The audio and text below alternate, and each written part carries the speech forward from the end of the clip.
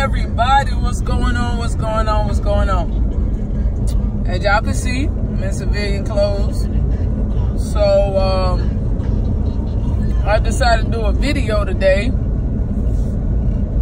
because I had a lot of people writing me, asking me, see me out in public, whether I'm at like a gas station, at a shipper receiver, and they always ask me about getting their CDLs. What all you got to do? Is it worth it? So in this video, we're pretty much just gonna go through, you know, and I'm gonna talk to y'all and tell y'all my opinion on obtaining your CDL and if I think it's a good idea. Again, I said my opinion. All right, so let's just dive right on into it. Should you get your CDL?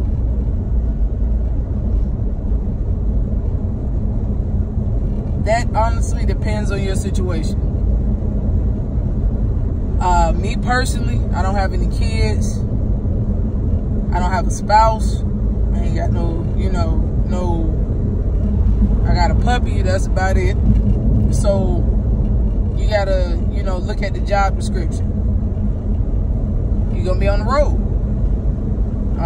And if you got children, you either gotta look for childcare, figure out how you're gonna do that.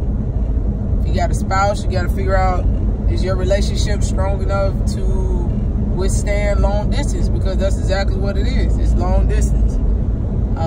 It's 2019, so long distance relationship really shouldn't phase you. But everybody got their own issues within their household, so you might have trust issues. If your relationship ain't solid, don't bring your ass out here. Don't bring your ass out here, because you can't go home every weekend. Can't be on the phone all day, every day, especially if they work. You might be in a different time zone. So those are things you gotta look at.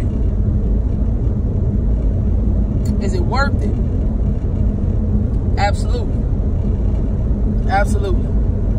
Being away from home, missing certain holidays, birthdays, dealing with traffic, different climates, is all of that worth your CDL? And I'm gonna say hell yes. And I'm gonna tell you why. If you don't have nothing, if you ain't got nothing going on right now at the house, nothing. If you working a little measly job, trying to figure out how you gonna pay your rent, living paycheck to paycheck, struggling, sleeping on somebody's floor, sleeping on somebody's couch, renting a room, working part-time, not getting ahead, just being stagnant in life, or going in circles, then you need to come out here and get these L's. Get yourself a trade. Another reason I say it's worth it, the feeling of being an adult. And when I say an adult, I don't mean because you're over 18 or 21. I mean because you can take care of yourself. 100%. 100%. Give y'all a little background on me. I went through my trials and tribulations for a while, for a couple years. Fell off. I had to sleep on people's couch. I thank God I ain't never had to sleep on nobody's floor, but I had to sleep on somebody's couch. I had to rent rooms. I had to bum rides. I had to borrow money. And that makes you feel less than when you see people around you that are able to do for themselves, and you know that you have their potential, if not better. To have dreams and goals and not be able to sleep at night because you don't know how you're going to achieve them. Little story. I went from no car, no house, apartment, whatever, and in 3 months of working at Avery, not Swift, but Avery, paid my Jeep off, and just rented my first house with an option to buy. 3 months. And could have did it sooner, but when you know fell off for a little minute, you know, you gotta play catch up. I had to go get some more clothes, get some more shoes, you know, stuff that to kind of say, TJ, you're done good, you're doing good. So I am 100% self-sufficient. 100%. I don't need nobody. Not for financial gain, stability, or nothing like that. Nothing like that. I cut girls off. I cut women out of my life. The dating shit, put that to the side. That social media shit, put that to the side, and focused on getting a trade. Get my CDLs. I got my CDLs. And no, it wasn't easy. It wasn't easy. And the test, I'm not speaking so much about the test and all of that. I'm talking about the steps to get my CDL. Because my license was messed up. Because I was young and dumb and didn't care. You know, and one thing about life is when you make mistakes, you have to man up, woman up to those mistakes and face them head on. You can't keep running from them. Because every time you run, it's just going to be another problem and another problem. So I had to come out of pocket over $2,000 to fix my license. And mind you, I just told you I didn't have no vehicle. So I had a job, but I'm up here taking Uber, Lyft, that's money, asking people to take me to work, having to deal with certain people, keep them in my circle because they benefited me in one way or another. All of that.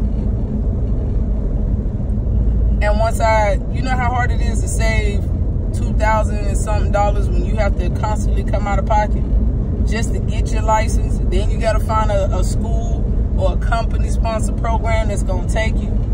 And most of the time, those companies are going to be at the bottom of the barrel. So I went through a lot just to get the CDL. And then I got my CDL, started with Swift, and just to be able to say that's my space. You don't need no apartment. I didn't need no apartment. I took a duffel bag, got on the truck. There go my house. That's my place to stay. When I don't want to be in here, I take a little money to go get me a nice hotel for the weekend or for the day or whatever. But as long as I got the L's, I got a place to stay. That was my mindset. As long as I got my L's, I got a place to stay. Put me over the road. Ain't nothing back home. Boom, I'm gone. And once I started looking online and looking at other companies and said, okay, how long, you know, how much experience you got to have to go to this company? 3 months, all right, 6 months, all right, I got to tough it out then. Did the hard work. And then you advance to a better paying gig. But I say that, y'all, to say, getting my CDLs changed my life. To be able to walk in the store, swipe your debit card, and not worry about, damn, do I got enough money? But damn, can I spend this? I don't worry about that. I don't worry about that. Now, when payday come around, when I wait for payday, just to be like, how much money I made this week? Not, oh, damn, I got to pay this bill. I got to pay that bill. I wonder if my check going to be enough. None of that. And I'm not boasting, bragging, none of that. I'm telling y'all, I've been there. I've been there. I've been to the point where you scraping change just to go get a black and mild because you stressed out, because you can't find no job or your family treats you different. And I'm going to tell y'all something else. In life, if y'all don't get nothing else from this video, understand this here. In life, you're either an asset or a liability in everybody's life around you. Everybody. You're either an asset or you're a liability. And I'm going to break that down and let y'all know what I mean. If you're a liability, don't nobody want you around. If every time they, you know what I mean, y'all go out, they got to pay your way or they got to buy your food, or people don't want that around them. People don't want that around them. You're a liability. You're a liability to what I got going on. I can't have that around me. An asset, you bring value to my life. And it's not just financial. You're in a better spirit when you're not stressed out about your bills. When you wake up every day and you know that you're getting paid to do something that you enjoy. You're going to be an asset or a liability. That's it. Those are your two options in life. And when somebody's worked hard or they're working hard towards their goals, they ain't got time to have no liability around them. They ain't got time. They don't have time for it. It's a messed up, you know, and that's even relationships with family. Family's the same way. Just because they're your family don't mean that you're not a liability. They could love you and not want you around because they ain't got the money. They know you gonna ask for something and they ain't got it. They struggling too. I don't know about y'all family, but mine, we didn't come from money. I don't have, you know, I'm the only child. I don't have a sister I can call, a brother I can call, an auntie, uncle I can call and say, hey, let me borrow this, and this. And even if I did, if you ain't got no way, people know whether or not you finna pay them back. So you're not borrowing. You asking. You grown as hell asking for money from another grown individual because you can't get your affairs and your life in order. Getting your CDL will eliminate all of that. All them problems. All them problems. You feeling like you ain't good enough. You can't pay your bills. You can never, you know, you got a checking account, you got a savings account for no reason because ain't no money in the savings account. CDLs eliminate all that. You need to fix your credit. You know, you can't get your own spot because your credit messed up. You know, messed up your rental history. Now you gotta pay, you know, your last apartment off before you can go get a new one. CDLs fix all that. And I'm not saying it's gonna be easy. That's not what I'm saying. I'm saying that you can do it with your CDL. So it, you know, I done been at home during Christmas, Thanksgiving, and birthdays, dead ass broke. So if I miss a couple holidays because I'm chasing some money, I'm okay with that. I'm okay with that. I promise that ain't gonna be the last Christmas. It's not the last birthday. It's not the last 4th of July, Memorial Day, Labor Day. That is not the last one. Put your affairs in order. You got some grinding to do. You got time to make up for it. This hustle personal now. So is it worth it? Hell yeah. And as you climb that ladder, you'll start to see the people around you. It makes you reevaluate people around you because now you're an asset. So people that didn't call you and check up on you every day, they start to hit you up. They see that you can start getting your, you know, fellas, your hair cut, your edge up on point now. You know, you're dressing better. You went from walking to now you got a little car. Women start to treat you different. Ladies, same thing. Get your nails done now, or your hair done now. You got a car now. You got your own place now. Men treat you different. And the value that you have in yourself will change. The people that you used to date, you ain't even gonna want them type of people no more. The friends you used to affiliate yourself with, you ain't even gonna want. You done leveled up. You're in a whole different playing field now. So it's like, you don't need that. It's sacrifices to this shit. That's what a lot of people don't understand. In order for me to get a Jeep, pay that thing off, go get a house, it was sacrifices to this shit. It wasn't no going on dates. It wasn't going to no club.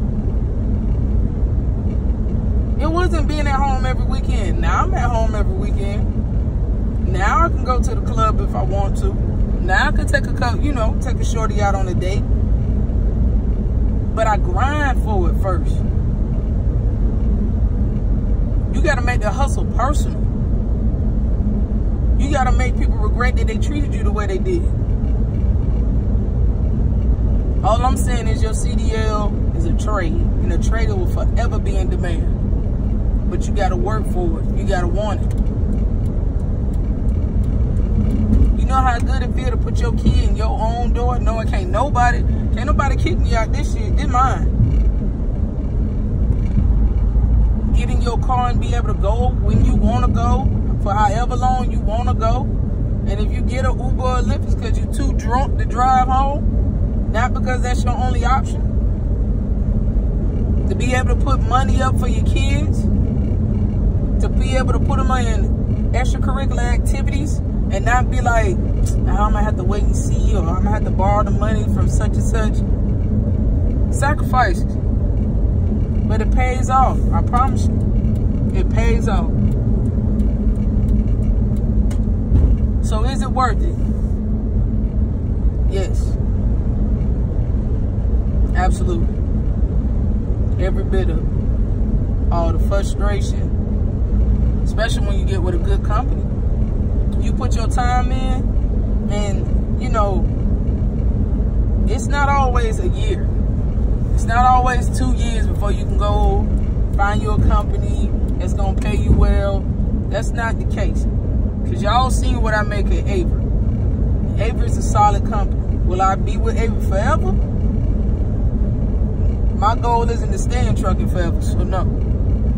My goal isn't to retire in trucking 20 years and then no. I got a plan. You gotta have a plan. Have yourself a 1-year plan, a 3-year plan, a 5-year plan, and a 7-year plan, and a 10-year plan. But is it worth it? Yes, absolutely. Absolutely. So I hope I answered the questions for the people that asked me. And how to get your CDL. I mean, I could tell y'all the street way, and I could tell y'all the morally correct way. You know, depends on if you got money and if you don't. How bad you ready to drive a truck. That's a video for another day. But this is America. There's always a way to get what you want. Always. So I hope I answered y'all questions. I'm on my way to the house, and I got another load. My load leaves, my last load for the week leaves in the morning at 4:30 Friday. I'm on a new account. I don't know if I told y'all I'm on a new account. I'm out of West Palm Beach, back in Georgia. I'm on our PetSmart account, and this is my first time on PetSmart. I've done Petco, but this is my first time on PetSmart. No major difference in the two except PetSmart, you don't unload. They unload their own trailer. So that, I'm loving that. I'm loving that. That's the only difference between Petco and PetSmart. They unload their own trailers, and I think we just go, if I'm not mistaken, PetSmart just goes around Georgia, North Carolina, and South Carolina. So, if you live in Atlanta, near Atlanta, you can be at home every day. And off on the weekend. Depending on how you run your clock. But yeah, I'm going to do a video. But I don't know if I'm going to do a video tomorrow. Don't hold me to that, y'all. But I know I told y'all, I told you guys I was going to let y'all know what my last check was looking like. Down in West Palm Beach. I grossed $1,200, so that wasn't bad. So yeah, y'all got any other questions, concerns, topics y'all want me to talk about, let me know. I will be doing a video on Avery versus Swift, just because that's the only other company I went to. So stay tuned for that.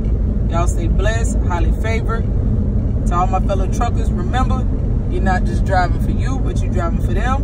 And your most important stop is the one at the house. And before I forget, I can't remember your name, so I apologize. But one of my subscribers, 2 of my subscribers just left Avery orientation and on the road with their trainer now.